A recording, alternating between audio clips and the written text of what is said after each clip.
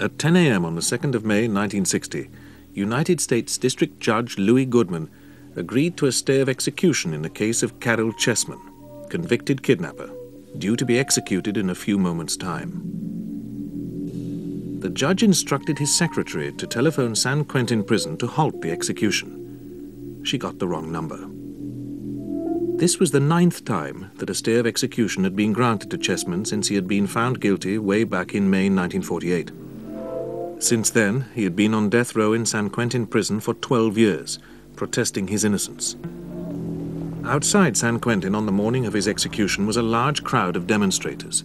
Many displayed their disgust at the cat-and-mouse game the legal system had played.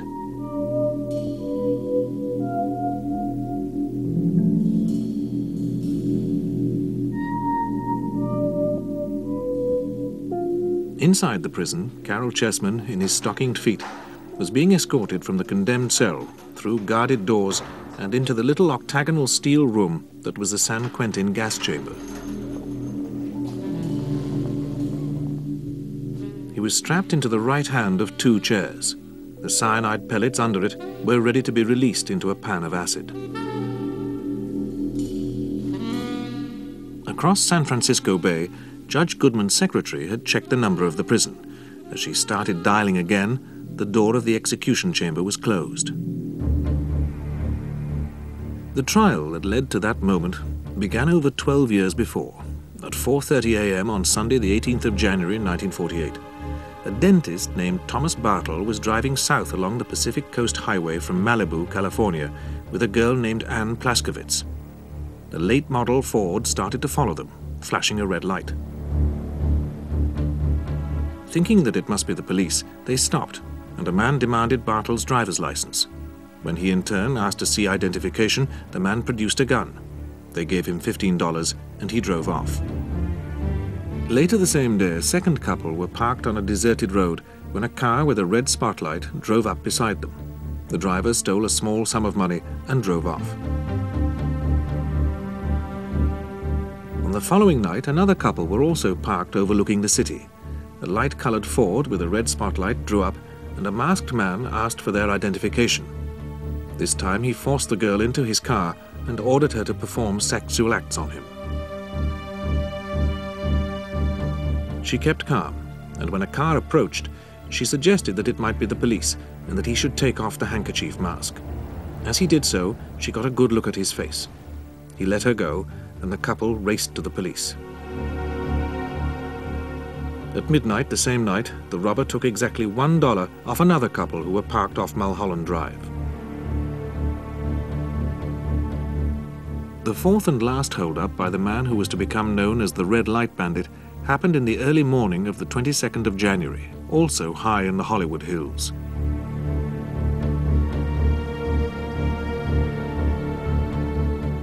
This time the bandit pulled the girl into his car. Her boyfriend escaped and drove to the police, while the masked abductor tried to rape the girl. Unable to complete the act, he again forced his victim to perform fellatio before releasing her. The next day, after an armed robbery at Redondo Beach, a suspect car was chased and stopped. One of the men in it ran off. The police arrested him after a chase. His name was Caryl Chessman, and he had a long record of petty crime. Caryl Whittier Chessman had been born in 1921 in St. Joseph, Michigan. 6 months later, the family moved to Glendale, California. When he was 9, tragedy struck. His mother was paralyzed in a car crash. His father twice tried to kill himself and was unable to support his family. Young Caryl began to steal food to feed them. Chessman had his first brush with the law at the age of 16 when he was sent to a young offenders school for car theft and burglary. He then served 2 terms at a youth camp for violent juvenile offenders. Over the next 11 years, he served time for car theft, robbery, assault with a deadly weapon, and assaulting a police officer. He was an unusual prisoner with an IQ of 136. He edited the San Quentin Prison newspaper, taught shorthand, and wrote scripts for the prison radio station. He had been out on parole only a couple of weeks when he was arrested fleeing from the stolen car.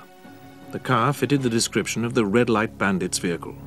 It had a spotlight mounted by the driver's window and police found a red handkerchief knotted so that it would fit over this lamp and make it into a red light. What happened next remained the subject of dispute. According to the police, Chessman confessed of his own volition to being the red light bandit. But he claimed that he was brutally beaten. He insisted that he agreed to make a false confession only because in return the police would drop all charges except robbery. This was a crucial question, because contrary to the deal he thought he had made, Chessman was arraigned on 18 charges which included kidnapping. Following the abduction of Charles Lindbergh's baby son, kidnapping with bodily harm with intent to commit robbery had been made a capital offense in California, whether or not anyone was killed.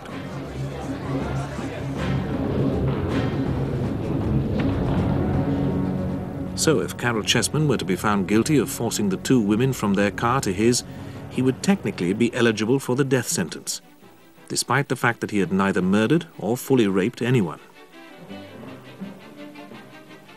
Many people felt that press reports before and during Chessman's trial inflamed public opinion by greatly exaggerating the ordeals of his victims.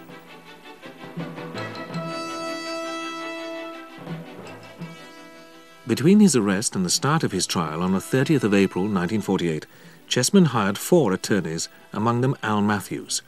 He finally represented himself, not very competently. He allowed so many prosecution errors and excesses to go unchallenged that some observers thought that he was deliberately trying to ensure a mistrial. Although he was identified by several of the victims as the red light bandit, the identification procedures were all subject to flaws. Before each lineup, the victims were shown Chessman on his own and had him pointed out to them. Some of the descriptions of the bandit fitted him, others did not. Nevertheless, the jury found him guilty on 17 counts, including 3 of kidnapping, and recommended the death penalty. Now began 12 years of appeals. Like a cat, Caryl Chessman turned out to have 9 lives, with 8 stays of execution.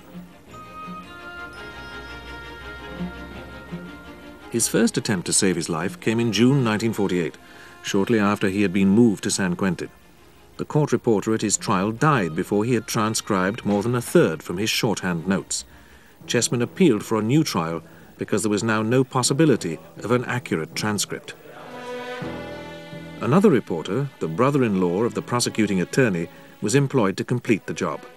It turned out he was an alcoholic, and in October, the Court Reporters Association protested that his transcript was unreadable. But in June 1949, the judge who had tried Chessman certified it as accurate. Chessman was not asked for his approval. For the next 2 years, as the United States became fascinated by the revelations of major criminals during the Kefauver inquiries, petty crook Chessman fought to prove that the transcript was so inaccurate that a new trial must be called. But in May 1951, the U.S. Supreme Court refused to consider his case. As the nation mourned the retirement of Joe DiMaggio, Chessman's appeal was considered by a Californian court. This rejected him and set a date for execution on the 28th of March 1952.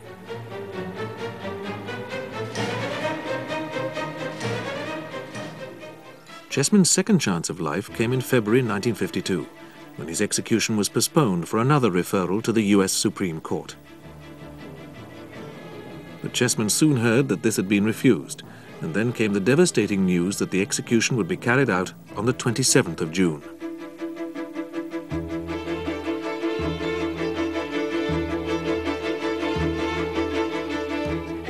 But almost immediately came another reprieve from the gas chamber when Chessman was given fresh leave to appeal his case.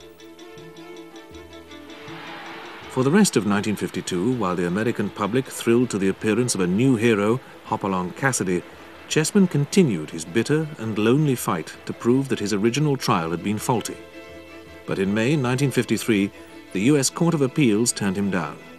At the beginning of 1954, a third execution date was set.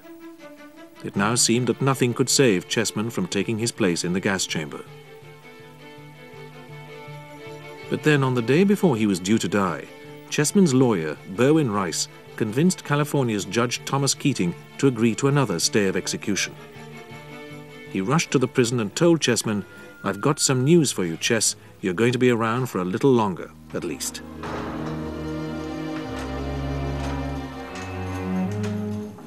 During his 3-year ordeal, Caryl Chessman had changed from a bright, petty hoodlum into a literate and intelligent thinker. He had turned his cell into a study center on the law and had just published the first of 3 books pleading his case. This was Cell 2455, Death Row. It quickly became an international bestseller and alerted the world to his plight.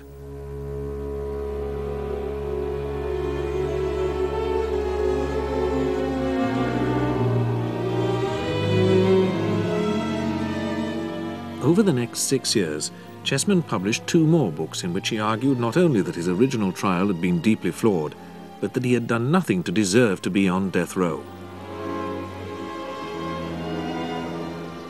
From his condemned cell, Chessman pointed out that the original identifications of him as the red light bandit had been incorrectly carried out, and that his original confession had been forced out of him. Alongside him in San Quentin were men who had committed far worse crimes, but were not now facing the gas chamber.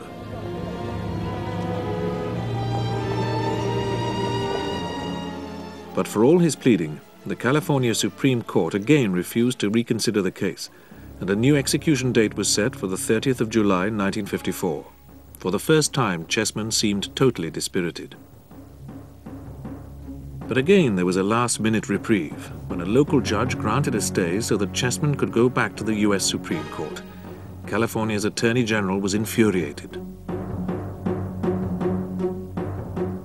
By now, Chessman was no longer a lonely figure fighting for his life, but a man whose struggle had gained him friends all over the world.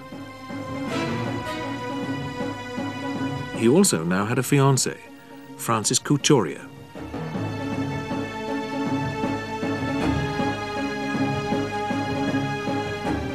Their support was sorely needed as the seesaw legal battle continued. In June 1957, the U.S. Supreme Court finally took the dramatic step of ordering the California courts to hold a new hearing on the whole validity of the original court transcripts. For the first time, it was ordered that Caryl Chessman must be present at the hearing.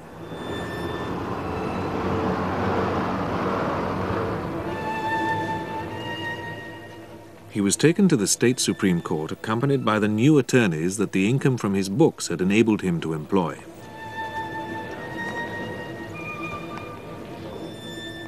Disputes over the transcripts dragged on for another 2 years, as Chessman and his lawyers went back and forth to court. By now, a new element had entered the case. California had repealed the Little Lindbergh law, under which Chessman was to be executed. An increasing number of people felt that the only legal justification for demanding the death penalty had now been removed. Chessman had been on death row for more than 8 years. For many, it seemed inhumane that he should still be fighting for his life when the state legislature had decided that the original law under which he had been condemned could no longer be justified. It had also granted parole eligibility to everyone else who had been convicted under it. But the court took the view that it must concentrate solely on the technical legal point on the transcripts and not take any broader issues into account. On the 7th of July, 1959, Chessman's attorneys, Rosalie Asher and George Davis, were advised that the California Supreme Court had decided that the transcript was substantially correct, even though 2,000 changes were inserted for the record. A new execution date was set for the 24th of October, 1959. After a reprieve of 4 years, Chessman was again faced with a definite date for execution, but he announced his determination to fight on. His case was now being followed all over the world. There were protest meetings in many capitals.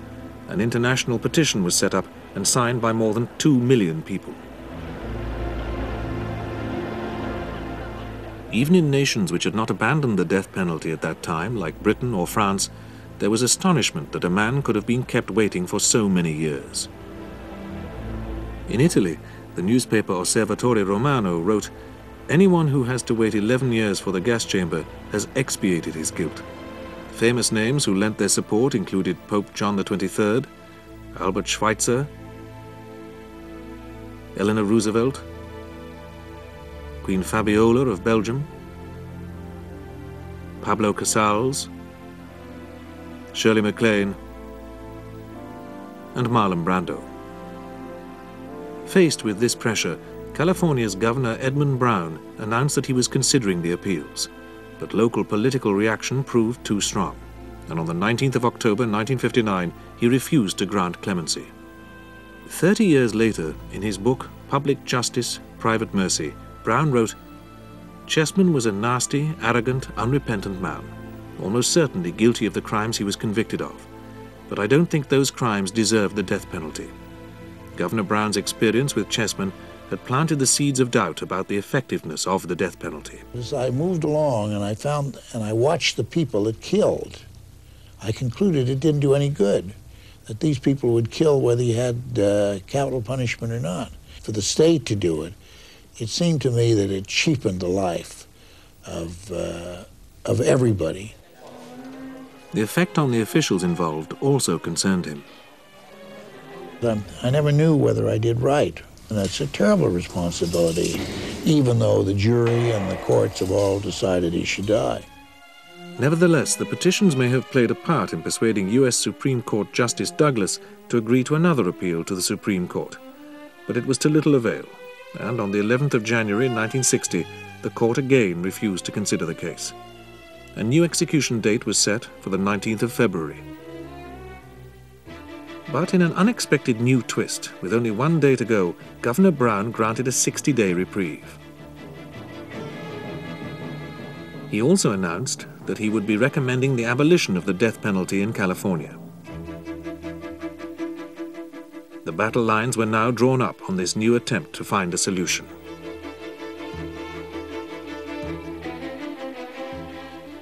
Yet again, Chessman found himself back in his cell to await events.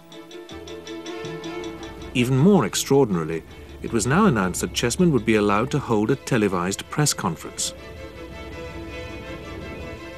Smartly dressed, he was asked whether he was now going for broke.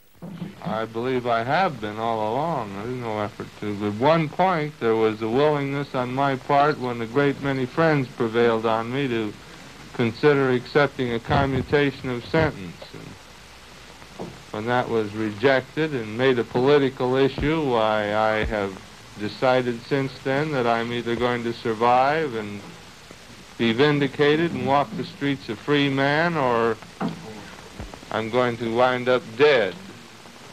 What if you were to secure your release tomorrow? What would be the first thing you'd do on the outside? Do you have any idea? Probably take a good long look at the sky when there wasn't any bars around. A journalist then wanted to know whether he had ever lost hope.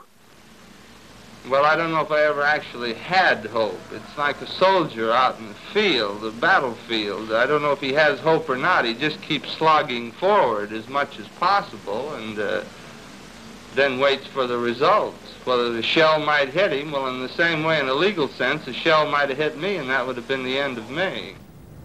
Chessman was then asked how many people had been executed in California while he waited on death row. I believe before I left San Quentin, it was 75 men and 1 woman. I had heard that each one of these affected you quite strongly.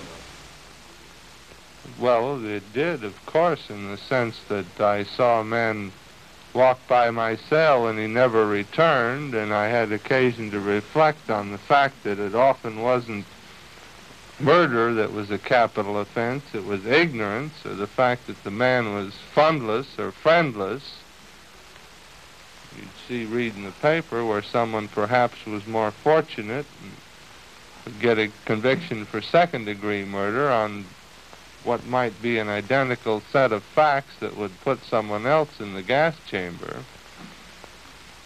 I don't feel that there's anything equitable or fair or sensible or socially valid about capital punishment. Even when asked how he now felt, he reacted with dignity. I don't feel about it. I've gone beyond the point of feeling. You don't react subjectively after 10 years. How can you? You don't have the capacity to feel anymore. By now, Chessman had learnt not to raise his hopes too high. And his caution was justified when the State Senate Judiciary Committee confounded his attorney, George Davis's hopes, by refusing to consider the death penalty abolition bill.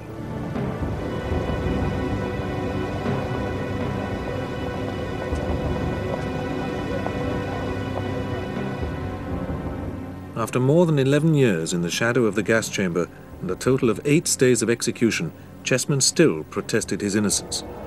But more importantly now, he felt that he was fighting to make a contribution to a more humane society. The petty crook who had begun his long struggle defiantly and bitterly was now hoping that his example would lead to the abolition of capital punishment. That night, protesters gathered outside the prison for a final vigil. By the morning set for Chessman's execution, their numbers had been increased by newsmen from all over the world. Chessman's attorneys were making their last pleas to get another stay. Security at the prison was tight, and all other prisoners had been confined to their cells until the execution, due at 10 o'clock, was completed.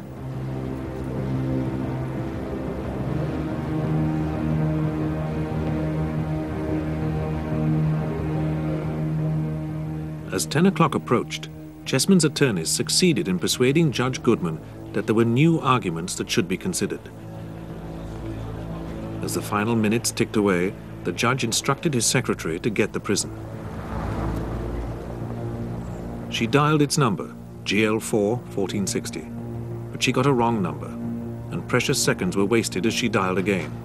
Meanwhile, Chessman had been taken from his cell and led the short distance to the gas chamber.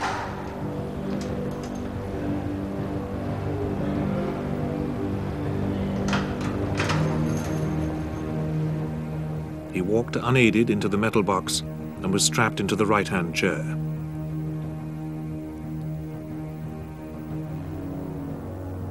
Even as the judge's secretary got through to the prison governor, the cyanide pellets had dropped into the acid bowl. All the judge could do was turn to George Davis and say, "It's too late. The pellets have been dropped." Defiant to the last, Caryl Chessman held his breath for one last extra minute before ending his 12-year ordeal.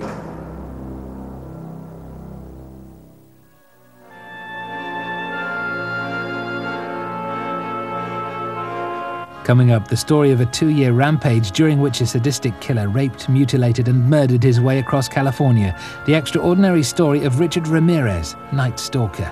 Saturday's Great Crimes and Trials double continues straight after the break.